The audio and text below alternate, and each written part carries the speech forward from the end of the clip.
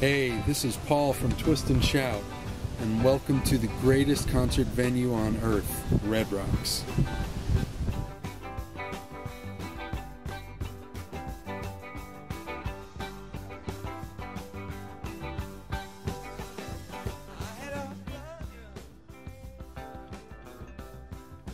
So what you're looking at here is the parking lot just below the stage at Red Rocks. And on July 7th, 1978, when I was just a punk kid, this was the first place I stopped. My friend Joel Burke and I stopped right here, looked over this rail, and right as we got here, a limo pulled up, and Jerry Garcia came out of his limo, waved at us. He was smoking a cigarette and had a huge smile on his face, and he waved at us and he's like, "Hey guys, glad to be here." And it portended an amazing weekend of music, and it was. So again, I'm Paul Epstein. This is Red Rocks Amphitheater, my favorite place possibly on earth. And we are here to talk about and celebrate the Grateful Dead. They are releasing a CD of Red Rocks, July 8th, 1978, comes out on Friday. In addition, there's going to be a box set coming from Grateful Dead Records of the entire July 1978 run of shows. So it'll have both the 7th and the 8th, both Red Rock shows. These two shows, many people who know me know that I am pretty dedicated in my love for this band, and I have been a Deadhead for a long time.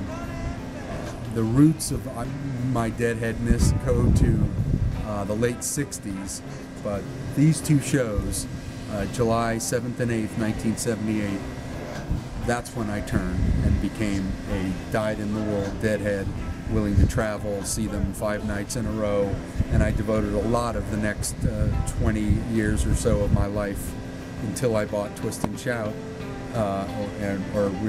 We bought Twist and Shout in '88, so that was 10 years later, but I remained traveling Deadhead for probably another decade after that.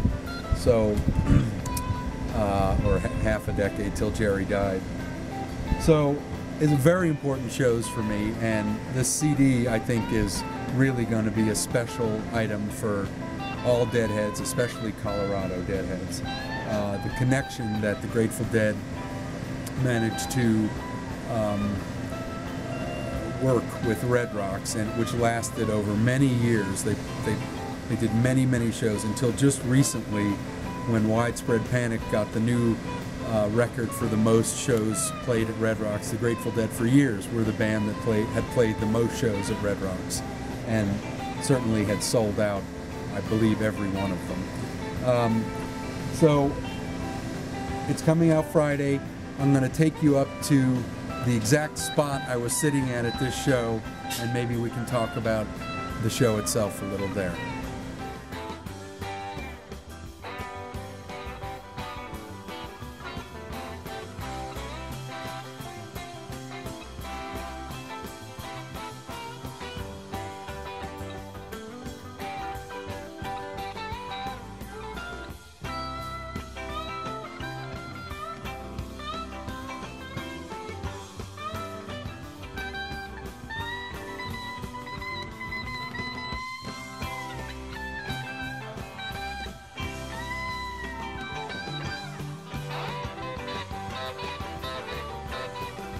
So I'm standing here right in front of where they set up the soundboard at Red Rocks.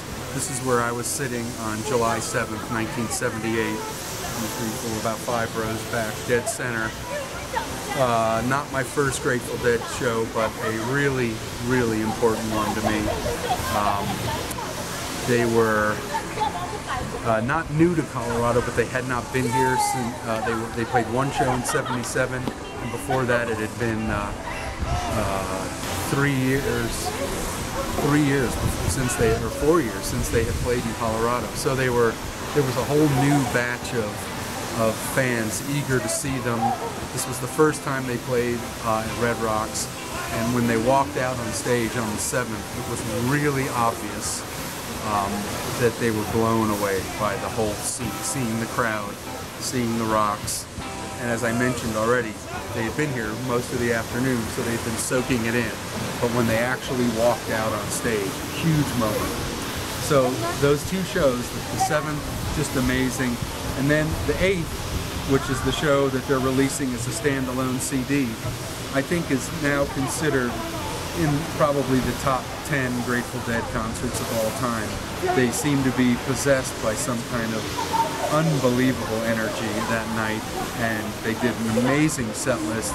Everything played to the hilt. Jerry is entirely excited and plays every song as hard as he can and sings with such gusto.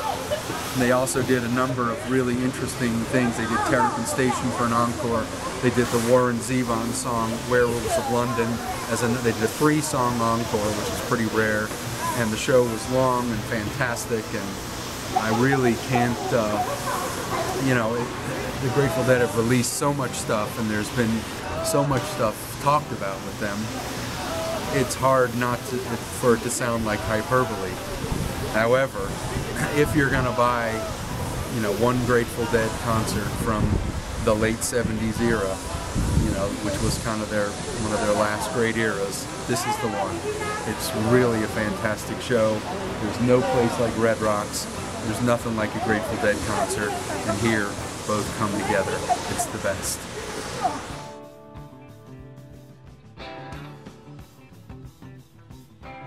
Okay, so in addition to the unbelievable natural beauty of Red Rocks and the natural bowl sound effect, because it carries sound. Originally there would be an opera singer at the bottom there, and you wouldn't need amplification. In addition to that, what makes Red Rocks so amazing is this view that you see here of Denver and the plains in the distance. That is such a huge part of it. And I know, every time I hear that Willie Nelson song where he says, "The bright lights of Denver are shining like diamonds," I figure he had to be at Red Rocks when he wrote that. It's such an amazing view, and I've told my wife when I die she can scatter my ashes here, because this is really, many of the best experiences of my life have been at Red Rocks, and this is it right here.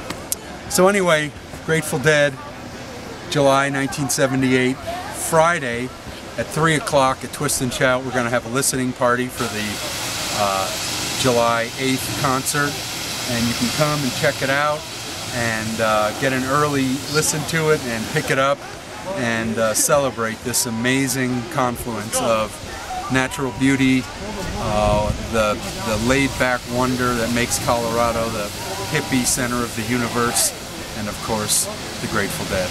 So this is Paul from Twist and Shout, and I'll see you at the store on Friday.